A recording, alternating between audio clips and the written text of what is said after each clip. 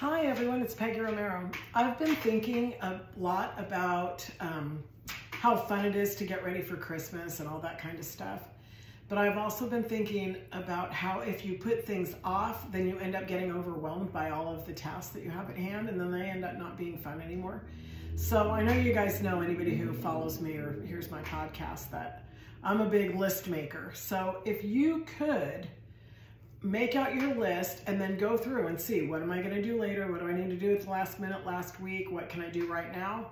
You'll save yourself a lot of grief and enjoy the season. Remember, live every day on purpose.